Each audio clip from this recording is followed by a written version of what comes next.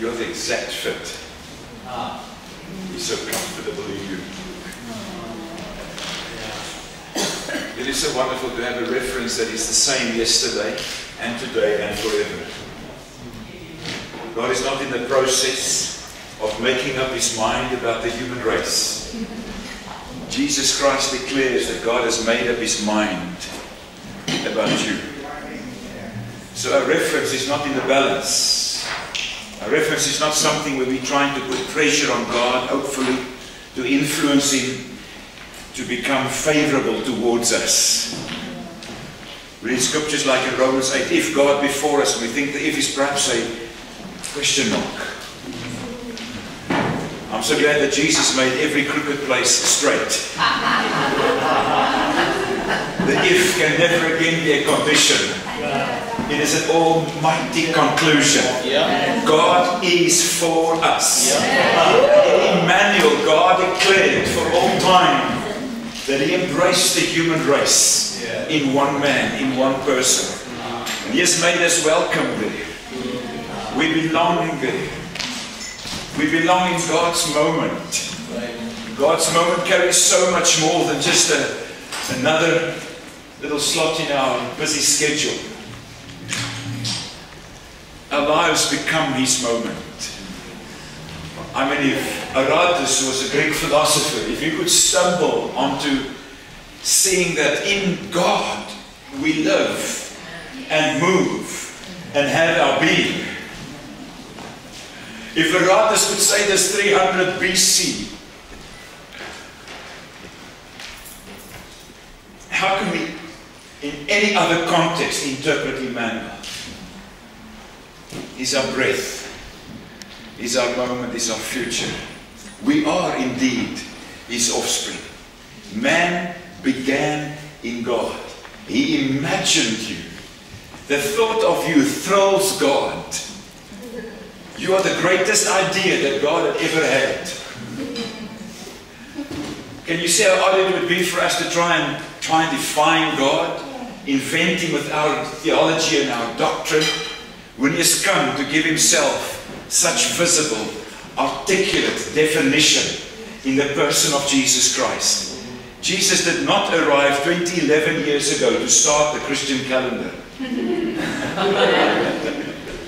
I thank God for the Christian calendar. At least we've got some reference to our date of birth. But there's a greater birth that he came to reveal. When he was revealed in the flesh, born of the womb of a woman, he declared that mankind began in God. That we are anuthen, says the Greek, from above. That he knew us before he formed us in our mother's womb. Before he wrote your DNA script, he knew you. You are no surprise to your Maker. And because of his knowledge of you, he declared your original worth by sending Jesus as the Lamb of God to redeem our original innocence, our original identity, our original value, redeemed. So our point of departure in our fellowship, our koinonia, is not for us to try and invent some kind of program, some kind of ritual again. Building another little shrine to the unknown God. Hopefully we'll sing enough songs so that we can eventually get some feedback. But we discovered that we need song all along. Jesus is God's music. You're his poetry. He wrote you. David says, such knowledge is too wonderful for me. To imagine that God knew my unformed substance when I was knitted together in my mother's womb.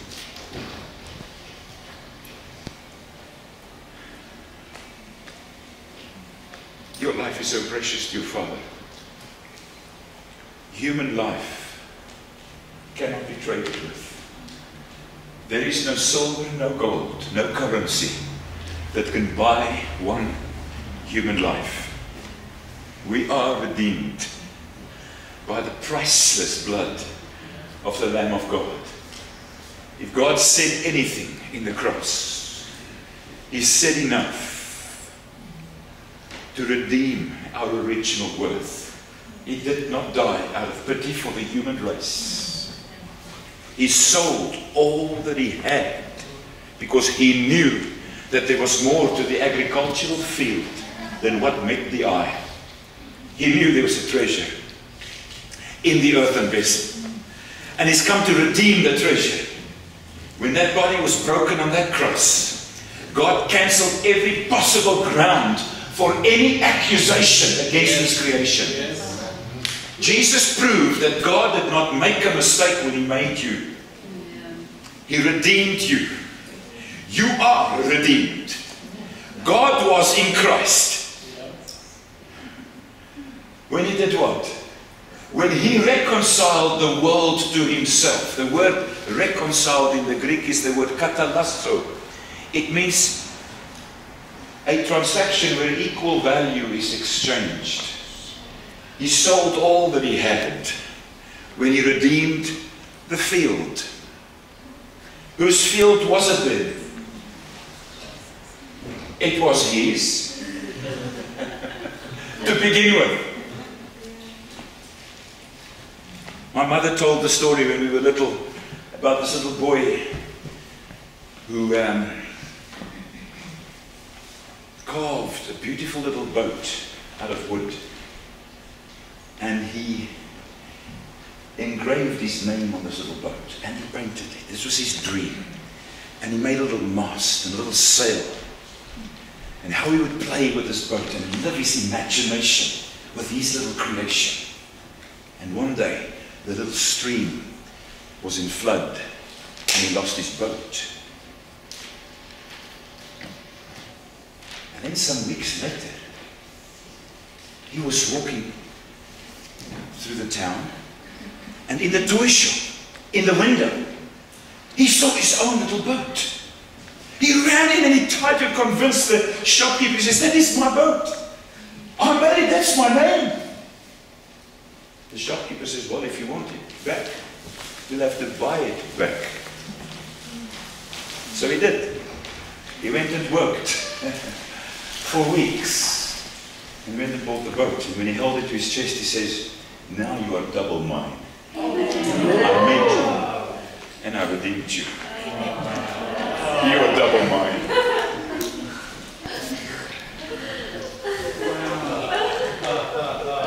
He came to his own, even though his own did not roll out the red carpet. He was born in a stable. No place found for him in the inn. Didn't change God's mind. I'm so glad that God's not moody and He's not sulky. You say sulky, He's not in a pity party mode. He says, "All day long I stretched out my hands towards a disobedient, contrary people. But your indifference did not change my mind. I was ready to be found before you sought me. I said, here I am." The gospel celebrates the initiative of God.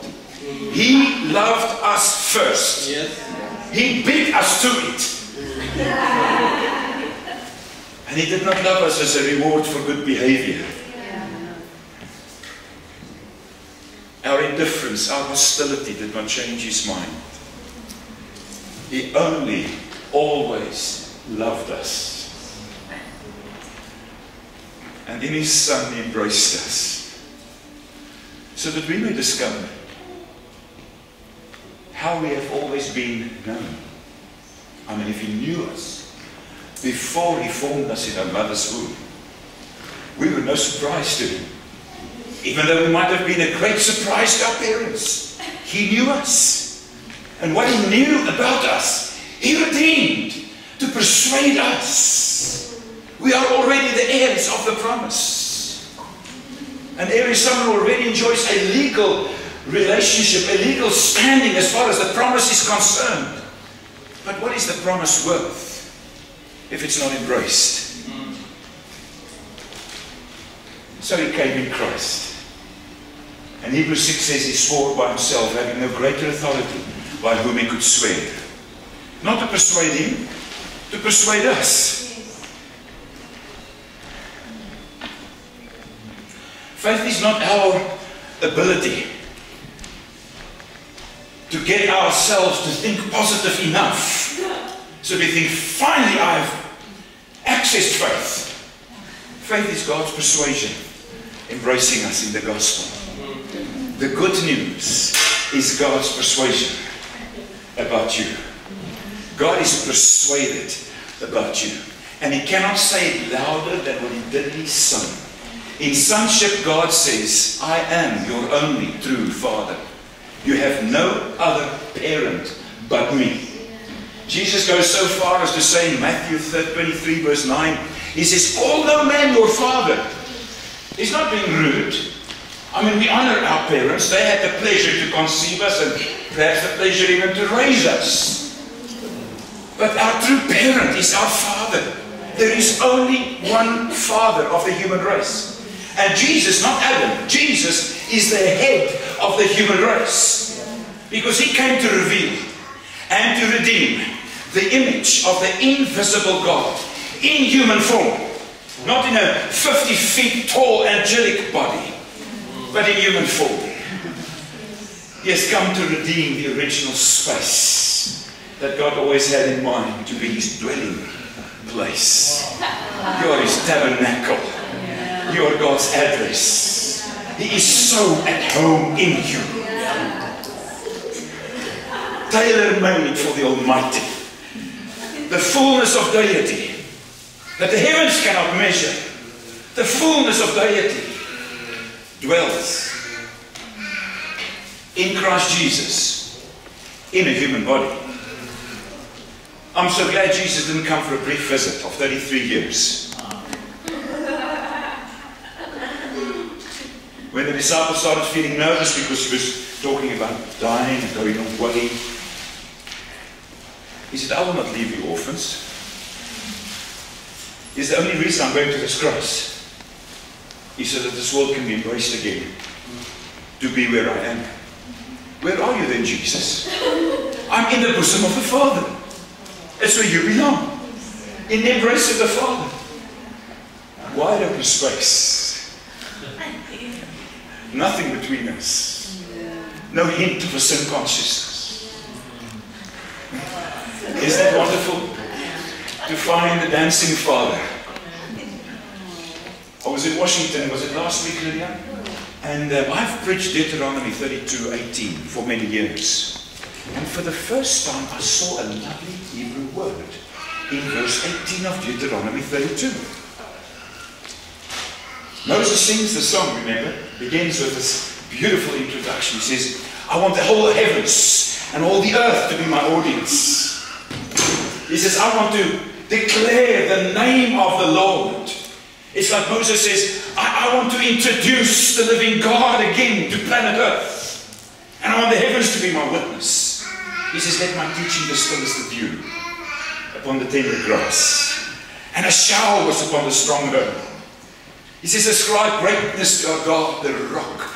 His work is perfect. You see, the greatness of God can only be measured by His perfect work. If Van Gogh could find a moment to sign his name and put down the brush, that even Van Gogh could not add another stroke to the canvas, what else could ever define God's Sabbath? He rests not because He's exhausted, but because He celebrates His workmanship. Ephesians 2:10 says, you are His workmanship. You are His workmanship. You began in Him. He is the author and the finisher of faith. There is only one faith that matters. Not what man believes about Him, but what He believes about us. He has us on record, tattooed in His hands. He's come to declare us. Ascribe greatness to our God, the rock. His work is perfect. Now in verse 18 of Deuteronomy 32, Moses says, but you have forgotten the rock that begot you. You see, in the language of the Old Testament, it was BC days. before PC days, so there was no hard drive, but there was rock. You know that fossils did not become fossils because we discovered them. They've been fossils for a while. There is a testimony in stone. You want to say something to the next generation in those days? You better chisel it in stone. You've forgotten your reference. Our lives through Adam's fall became reduced to the flesh, where we've lost consciousness of our original blueprint, the image, the likeness of God, revealed in human form. He says, you've forgotten the rock who begot you. The Hebrew continues, he says, and the God who danced with you.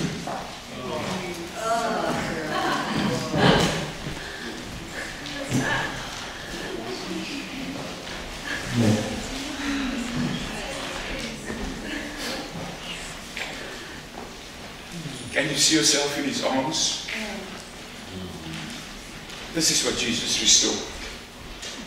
He didn't come to start a new political party called the Christian Party. He didn't come to win a few votes for Christianity. He came to declare to humanity their Father. He says, anything you know about God that is unlike me is not God. Jesus did not come to change God's mind about man. You see, all our pagan religious ideas, we've invented this angry God who cannot wait to get us back. And you're dealing with this moody temperament. And he's got all these anger management problems, so every now and again he has to beat us up with another tsunami, and with AIDS, and with cancer. He didn't come to change his Father's mind about man. He came to change man's mind about the Father. He says, you've seen me. You've seen the Father. The Pharisees felt rather reluctant to embrace Jesus' idea of the Father. They could not quite get to why would Jesus spend so much dear time. I mean, if he only has 3 years in ministry, why would he waste so much time with the wrong crowd? It's like he's hanging out with the most labeled sinners in society. I mean, here we are. We're the religious leaders of the day. We thought we had to invite Jesus into our lives. We thought we had to invite the Holy Spirit into our fellowship. You see, we do not invent fellowship. We are invited into the fellowship of the Father and the Son. We are invited into the fellowship of the Father and the Son. Jesus, why would you mix with the wrong crowd? Because they're the right crowd. Oh, that's good. He says, I came to seek and to save the lost. What does the word lost mean? It means there is ownership involved. If Psalm 24 verse 1 is right, then the earth is indeed the Lord's and not the devil's. The earth is not divided into religious or political or geographic boundaries. Planet Earth belongs to the maker of the heavens and the earth. If God sold all that he had to redeem his interest on this planet, then what this planet holds in terms of those who dwell in it is the inheritance of God. He says, today, I have begotten you. Remember, Paul preaches this in Acts chapter 13, and he's quoting as his text verse, Psalm 2. Today, I have begotten you. But what is Paul preaching? He's preaching the resurrection from the dead. I mean, even Peter gets the message. He starts writing. Remember, he was an illiterate fisherman. But he starts writing 30 years later, after Jesus ascended. And his opening statement, 1 Peter 1 verse 3 is, we were born anew into a living hope. Not into a delayed expectation. A living hope. How did that happen, Peter? Through the resurrection of Jesus from the dead. Today, I have begotten you. And every Jew wrote the rest of that song just like that. They just needed one line. Ask of me the nations, and I will give you the ends of the earth as your inheritance. The ends of the earth? Is that not perhaps rather bold, God? I mean, the ends of the earth? Your inheritance? We thought you're sitting nervously with your thumb on the red button to blow us into smithereens. Not if Jesus took the judgment of this world upon himself. In John chapter 12, Jesus says now. Have you noticed how often Jesus says now? Hebrews 11 verse 1 also says now. Faith is the substance of things hoped for, the evidence of things not seen. Now if you've got substance and evidence to work with, what more do we need? Jesus is the substance. He is the evidence of every expectation that the human race could ever have. Christ in you completes your expectation. Nothing more. All the treasures of wisdom and knowledge are hidden in him. And you are in him by God's doing. 1 Corinthians 1 verse 30. By his doing. He says, before the foundation of the earth, I associated you in Christ. The pin code of the book. Those two words, in Christ. 1 John 5:20 says, we know that the Son of God has come. He says, we're not debating that part of our message. We know that at least we are celebrating 2011. So we know that 2011 years something bigger than FIFA happened to planet Earth. I mean, we're still in the FIFA mode in South Africa because we had FIFA 2010, the wonderful World Cup, first time in Africa.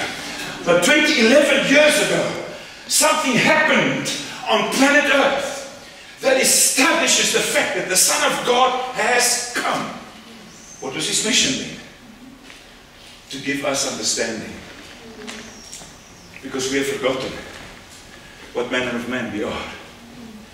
We have forgotten the rock that gave birth to us, the God who danced with us. He's come to play his flute again, so that we can dance with him.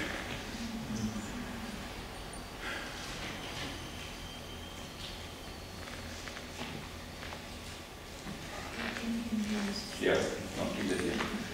Ik is een beetje toegestaan met me. This has been such a wonderful tour.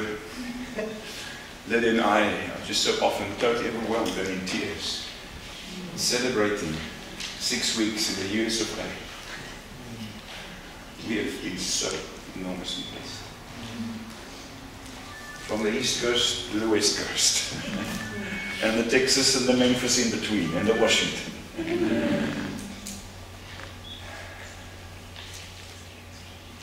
I was still in 1 John 5 verse 20, Lily reminds me.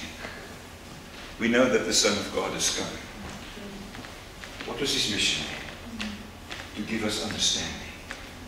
To know him who is true. Not to try and chisel out of stone or wood our latest idea, our newest doctrine, our latest interpretation. But to know him who is true. Wasn't it John, the disciple who had his head on Jesus' chest, who wrote such beautiful things? He says, this is eternal life. It's to know him. And then 1 John 5:20 says it so beautiful. He says, and this is the truth. We are in him who is true. How did we get there?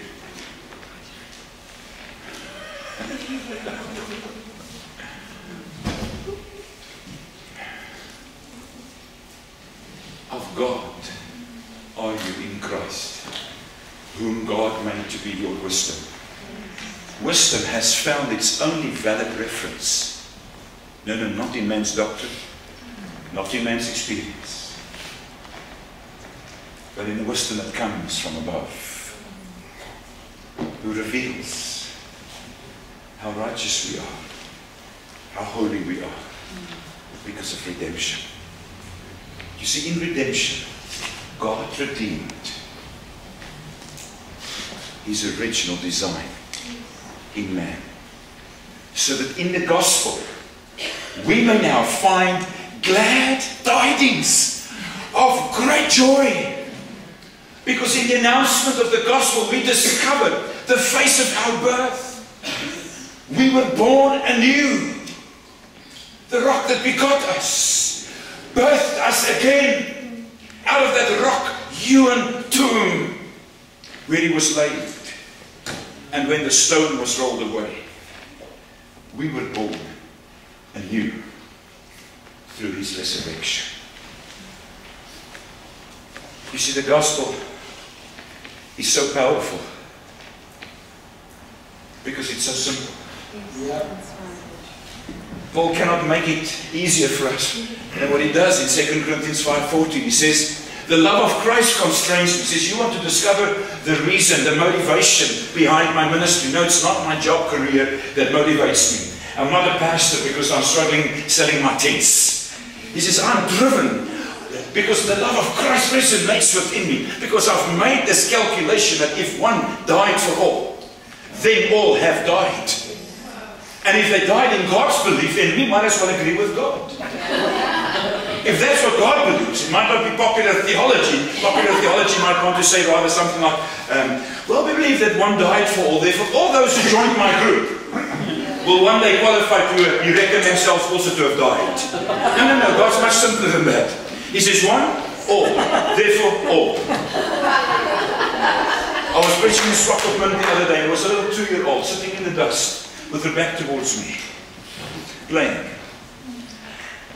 And I said, you know, it's like 1 + 1. She shouts, it is true! So we called that message 1 + 1 = 2. If a 2-year-old child can say that, she was 3 years old maybe. But it's still 2. It doesn't become 2 by popular vote. You see, truth does not become true. Truth is not something fragile that needs at least a majority vote. Truth is already true. Long before there was a show of hands. God made the calculation. None of the rulers of this world had a clue. If they did, they would never have crucified the Lord of glory. Whose glory? His glory in us. He led us as trophies on high, having descended into the deepest pits of hell. He led us out as trophies on high. What did He redeem? His own.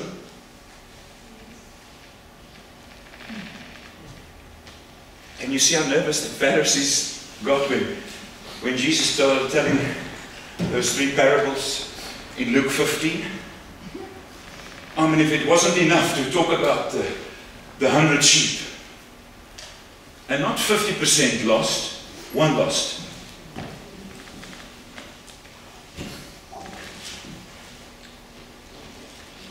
One lost. And the shepherd goes and lays his life down to find the 1.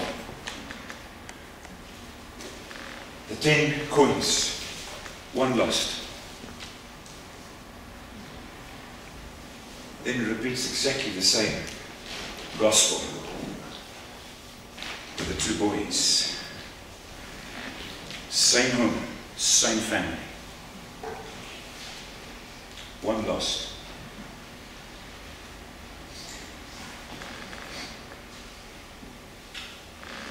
If these 2 boys represent the Gentiles and the Jews, then God has a beautiful message to the other brother. This is my son. You have been with me always, and all that I have is yours. Pleading with the other son to join the party. Can you imagine the father dancing with the prodigal son? Can you imagine the bliss, the joy, the embrace, the festivity. Because he was dead, and behold, he lives. Was there a hint of regret? A hint of suspicion? Or a frown on the father's forehead? I mean, that one chapter is enough to rewrite theology. Yes. We kind of thought the father was more like the other brother. But he keeps no record. Because every possible record of humanity's transgression was cancelled. And one day, when the blood of the Lamb took away the sins of this world, when the document of humanity's guilt was cancelled on the cross, God did not put sin on hold. We'll deal with it later. He dealt with it. Behold, the Lamb of God who takes away the sin of the world. Amen. God says, of your sins and your iniquities, I will think no more. There is not a thought in God's capacity to remind him of sin.